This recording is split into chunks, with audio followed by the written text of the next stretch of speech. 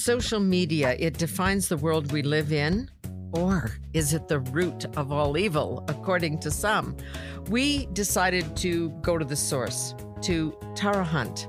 She is a Saskatchewan girl, of course, where all smart people come from. Graduated from the University of Calgary in Cultural Studies and Critical Theory. She was actually one of the first people in the social media marketing business. Wrote one of the first books on how the web is changing business, The Woofie Factor, and has been working in this field ever since. It's really, really nice to meet you, Tara. Thanks for agreeing to be here. Thank you so much for having me, Pamela. Or should I call you Senator Wallin? No, you should call me Pamela. I think that's exactly how we'll deal here. So you have said a lot of things that intrigue me, and this is one of the things that I have always practiced in my own life when I was in the world of journalism, is that listening is the ability to be changed by the other. If we just shut up and listen, we can figure out what are the things we have to deal with in the world. Yeah, absolutely. And that's what drew me to social media in the first place, was the ability to learn all sorts of new perspectives and experiences from people all over the world with different experiences. And that's why I fell in love with it in the first place. How did you see it at the beginning when people weren't seeing it? How did you start writing about it and building this? Yeah, so I started being involved in online communities. This is before the term social media was a term ever coined. Yeah, exactly. I started being involved in online communities in the 90s. Before there was a browser, actually, before there wasn't even an internet browser, I was on Usenet groups. I'm not sure if that's dating me or not, but these very, very old forums that you logged into, with a dial-up modem, and they were very slow. And it was fascinating, though, to me who I was meeting and connecting with around the world. And I've always been really into technology, thanks to my father, who was also very fascinated with technology. And so I was there. I was actually I was a young mother, and feeling kind of isolated, and got set up with a modem because I heard about this whole dial-up thing. I'll just tell you, that's how we used to do journalism in the old days too. It was pretty rudimentary. Yeah, and I would log on when my baby was sleeping, and I would meet all sorts of interesting people and feel really great support. And so for me, early on, I saw this potential, I guess, in this online world where you could connect with other people. You could learn things from other people. You didn't have to leave your house, which is very relevant for today, of course. Exactly. But you could meet all these other people and get support from them and learn from them. And as a young mother, I had so many questions, as well as my career aspirations at the time. I didn't know what I wanted to do. This was even before I went to university. So I saw this potential. When I was in university, I started taking cultural studies. I was really drawn to the online world. There were lots of arguments even then that the digital world, the online world, would create divisions. Was also amplify difference. Yeah, and it was also, there was a concern that it would isolate us even more. There was a concern about the loss of our interactions and social capital. Even at the time, I think Robert Putnam's Bowling Alone, really talked about this. But I was convinced, I guess, as a little bit of somebody who had experienced it firsthand and found it was super helpful. I was convinced that it was actually going to be at the time, I believed it was going to bring us out of these divisions and teach us about one another. And so when I graduated, it wasn't natural for me to think, oh, well, I'm going to go into marketing and I'm going to apply what I know about social media or about this online communities. But when I graduated, I did go into marketing, cultural studies, naturally dovetailed into that. And more, I found myself becoming an advocate for these online digital spaces. And I came across a book called The Clue Train Manifesto very early on. It was published late 90s. And there was like 99 core theses, as all good 90s books had, manifesto theses. Of course they did. And the first thesis was markets are conversations. And in essence, what it meant is like people are talking, and that's how we find out about products to buy. And that's how we find out about things to try and new solutions.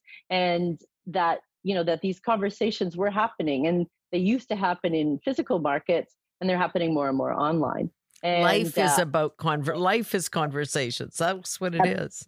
Absolutely. And in marketing, the longest running adage is word of mouth is the best form of marketing, is the strongest form of marketing. And it was translating more and more online. Of course, it was more of a niche audience at that time. But I saw the potential for it to grow. I saw more and more people getting online. One of the things that you say, and I think it's so important, is that self-expression, which is what the social media world is about, does not mean self-promotion. When you start to use it as self-promotion, it undermines the original mandate. Yeah, well, it becomes what social media has become today, which I think is why we're fueling the divisions, is a shouting match. Right? Like instead of being, I think our original metaphor for Twitter and platforms like Twitter, even Facebook, et cetera, it was our worldwide water cooler is how we talked about it, where we would come together to have a conversation and learn from one another, and like do a lot of listening and responding, and these conversations would build.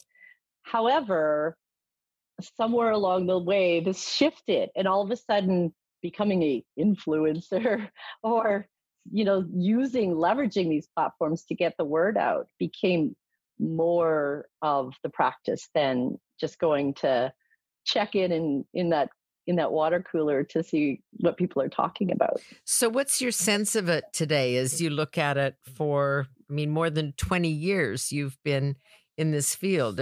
Are we where we should be, or is it concerning to you? It's completely broken. And some days I worry it's broken beyond repair. It is no longer social. Like when people say social media, I say, well, that's not social media. Social media was what was happening back in those Usenet groups. Social media is what was happening in the early days of Twitter, before there were retweets and like buttons and follower counts. Social media. I'm so glad to hear you say this. I think it's a conversation we have to have. Yeah, absolutely. Social media was long before influencers became the hot topic of the day. And really it was, social media was what was bringing us together. There were beautiful early examples in the lifetime of social media, and especially around Twitter, where, social media was used to connect with others and amplify voices that were previously unheard or marginal. Yeah, exactly. Thank you. Yeah. So the Green Revolution, for instance, was probably a beautiful early example of, how people could organize, find one another, get support from one another to to break through and overcome years of oppression and lack of communication. There were some we're also dealing with wildfires right now, again in California, but right. I remember, I think it was in 2007 that wildfires were raging in California, and people were using Twitter to share information on where people could get shelter, where they could get water, where like the fire was like being put out, and where when they could return safely to their homes. Those were days of, or the Arab Spring. Yeah, absolutely. So all of this, all these early examples, I mean, that created that fueled a lot of hope in me. And I saw this as a look at humanity. I was such a digital utopian. Look at how humanity can come together to solve issues with one another and break through our differences. But there was a turning point. And the turning point really started to happen when, not to wag too many fingers, but when celebrity was starting to get involved in social media. I remember when I think it was Ashton Kutcher joined Twitter back in the day, and all of a sudden that's what all the buzz was about. No, that's a really good point. It's become their self-marketing machine as well. Yeah, and great. What that does do is create a level of accessibility to the audience and brings them a little bit more to a human level, which I think is a positive thing. But when you bring celebrity and when you bring this idea of influencers onto these platforms and you make it about like a competition to who has the most follows and retweets and likes and can get the most attention, we end up with, and I don't know how political you want to get, but we end up with Donald Trump, basically. Well, and we also end up with the cancel culture where people's lives can be brought to a screeching halt because somebody has made an accusation on Twitter that has no basis in law or sometimes even fact. Well, and some I would argue that some of cancel culture is accountability making. However, who are we in the court of the people to make that judgment, right? Like nobody gets a due process in that on Twitter cancellation. Yeah. So accountability is important, but this isn't the way to execute it. No, this is so interesting. I want to go for a moment but you are doing social media marketing. And I read what you said the other day, recently, which I thought was very interesting. What if we thought of 2020, which everybody is thinking it's the end of the world as we know it, and what does COVID mean and how long will it last? But what if we thought of 2020 as an accelerator more than a disruptor, because people do tend to see it as a disruptor? What do you mean by that? Well, what we've seen happen in a lot of cases. So let's drill down to business, for instance. A lot of businesses, especially small and mid-sized businesses, are being devastated right now. That is not a positive thing at all. And it is, happening at a rate of acceleration that we don't even understand quite yet. And I think the follow-up from this is going to happen for quite a while. And, we're not going to be out of the woods anytime soon. Yeah.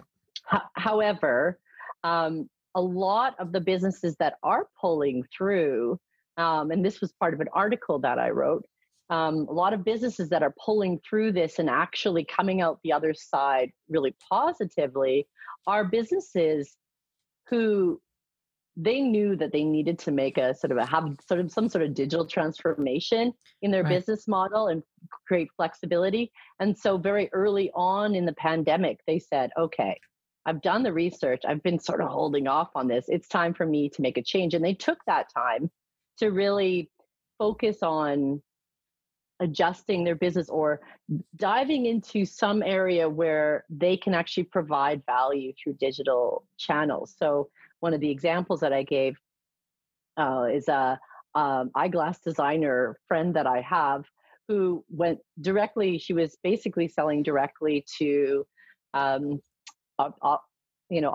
ophthalmologist offices, right? And of course, all of these were being shut down.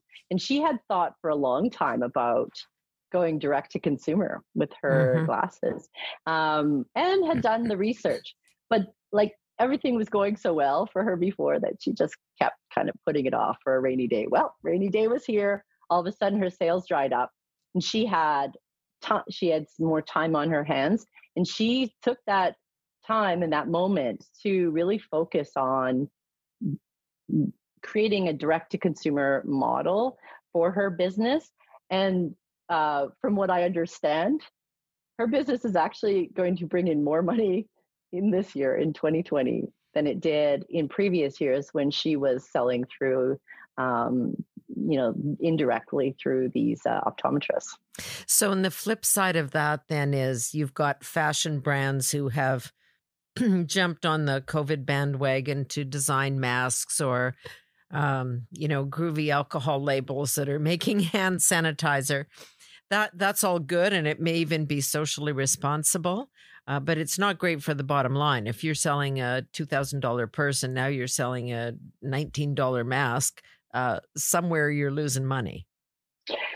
Yeah, well, absolutely. And there's going to have to be more than a response to the pandemic in this. I have seen in fashion brands, of course, there is no doubt about like how fashion brands are probably going to come out the other end of this very scorched. And that is not a good thing. I had to go to the mall the other day to pick up something that was unavailable online.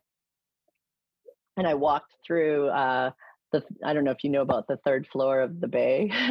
Yes, like indeed. Where all the high-end brands are. I love walking through there just to like dream. Well, the sales, sales there, if you wanted to take advantage of the absolute devastation for these designers, it is the time now, not to say you should, although they probably do No, need. but that is what happens. Your $2,000 dress is $111. Yeah. Yeah. So that's definitely going to happen. But I also do see some smart brands, and Canadian brands too, who are switching up the capsules, I guess they're doing. So instead of the I'm forgetting the name of it, like the capsule that you would create for cottage country or vacationing, it's more like an athleisure kind of work from home where it's still comfortable but stylish enough to look good on Zoom. Yes, at least from the waist up. Yeah. Yeah, exactly. And there's definitely some of that. There's I bought a $200 mask from a Canadian designer. I know, don't judge, but like one, I wanted to support them for one, and they've donated half of those proceeds to frontline workers, and but it's my fabulous Narcisse mask, which is a designer mask. So there's opportunities, I think, even in that business. We're going to still need clothes. It's just a different type of fashion, I guess. But do you think that our expectations have fundamentally changed? I was sitting on a plane recently talking with one of the flight attendants who said to me, well, you're old enough to remember, and I'm old enough to remember that this is how planes used to be. They were clean. They cleaned them after every flight. They weren't doing a turnaround. Our expectation of, just safety and sanitization and spatial awareness and all, keeping your distance. Are people really going to get on planes and be crammed in, and on subways and be crammed in and shake hands and hug? Or is it too early to tell whether some of the impacts of COVID will now reawaken in us what life used to be when there were fewer people and fewer issues? Yeah, I mean, okay, things are going to change. We don't know exactly how much they're going to change or how long the impact of what we're seeing is going to resonate. However, some some of these changes, I would say, are positive. Mm-hmm. Yes, we should be cleaning planes and the public transit and the public spaces and keeping, things more sanitary in general. Anyway, we should have been doing that beforehand. There is, we have flu seasons even without COVID every year that are devastating to all sorts of populations already. The transmission often happens in these public transportation places. So, okay, this is a wake-up call. Let's continue that practice. Cramming us into airplanes. There are a lot of parts of our economy that are fundamentally broken, and this could be an opportunity to rethink this as well. Canadian thought leader Naomi Klein has talked about this a lot, where we've used quite often, like there's a faction that will use disaster to take advantage of that situation and privatize things. She calls it disaster capitalism, but she's talking about now, and was talking about early in the pandemic, that we actually have an opportunity for actually reforming the way that we're approaching capitalism to make these things less painful for the end user, for the consumer. Why are we stuffing people in planes that way? What's the problem with the airline business model?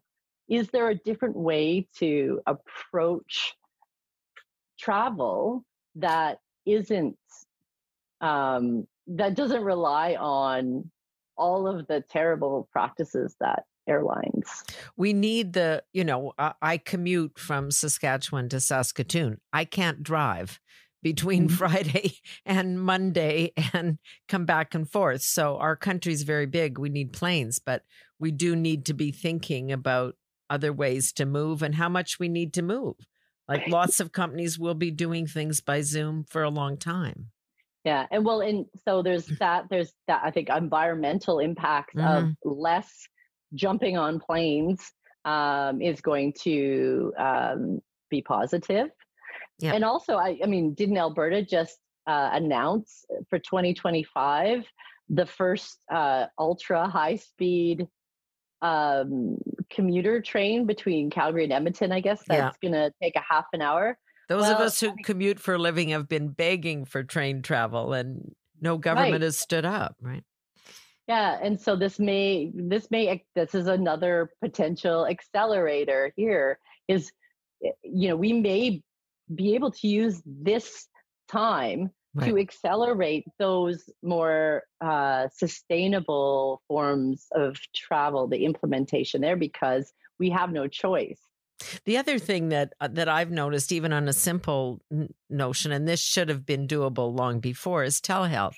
I phone, 811 and book an appointment to get my COVID test before I get on a plane, and then and the next day they say go here, go there at this time.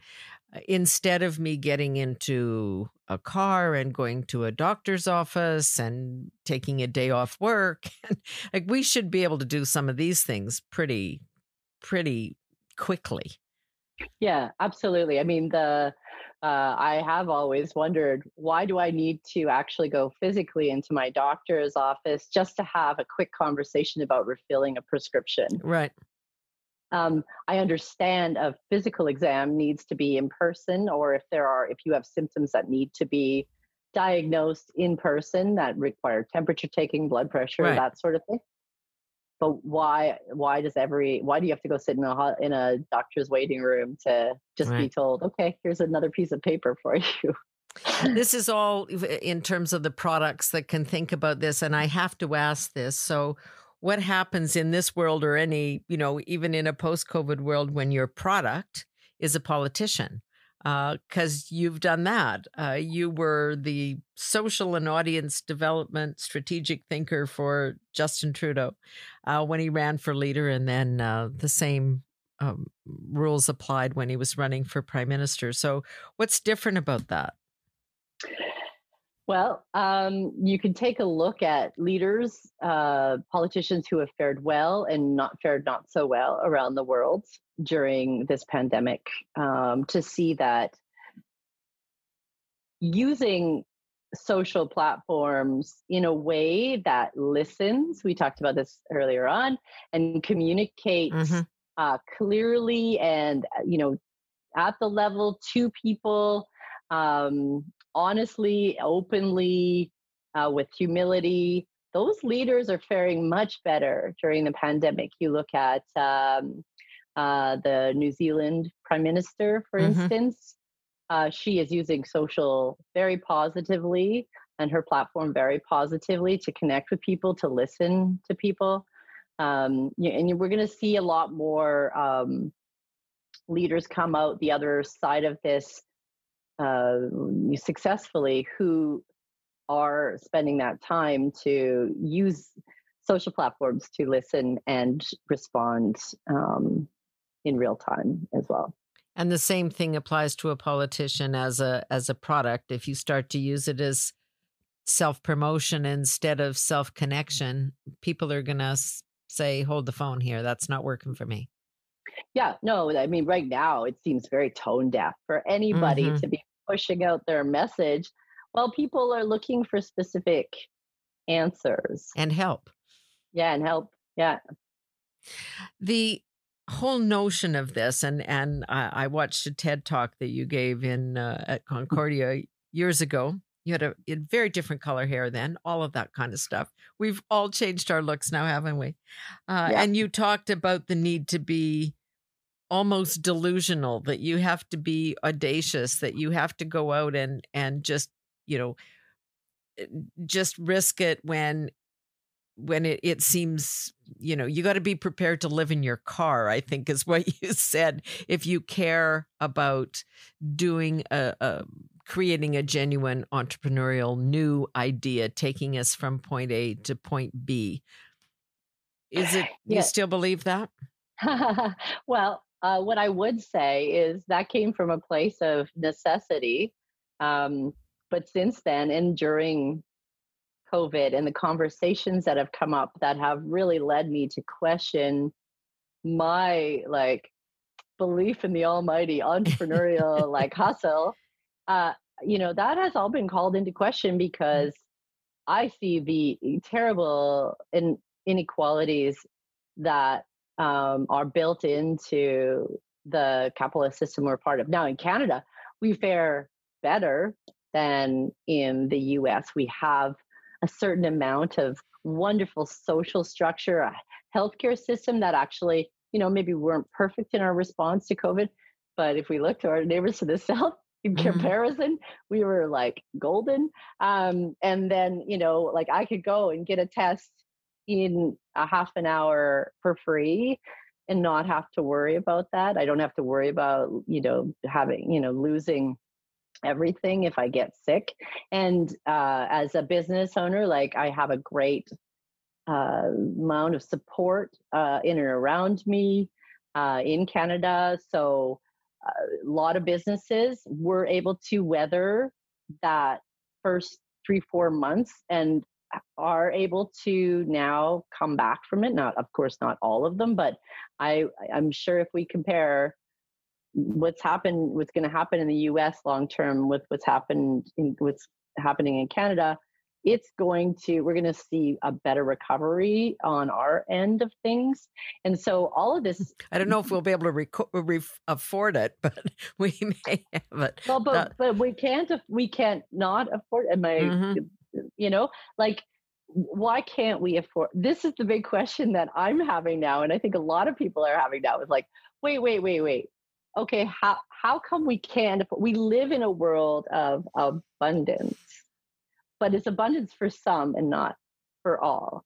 How do we change it so that the rising tide brings up all boats instead of only a few boats and the other boats get sink further and further down? And that's also something I think that's a conversation that's accelerating right now during the pandemic that is giving me a lot of hope, to hear people question Wait, so why is it that wealth, more wealth is created for this sort of what do they call it? The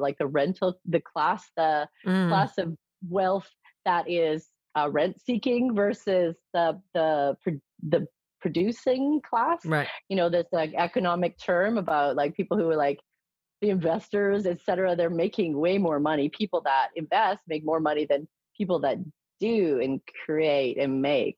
Why is that going on? Why do we still have so much inequality? If there's meritocracy, why is there so But much even in your own inequality? world, you've got Jeff Bezos or Zuckerberg, Oh, or yeah. where the Oh, extremes are extreme. oh, totally extreme. You got Bezos, the world's richest Yeah. man, and yeah, First certainly guy to they hit 200 billion. Yeah.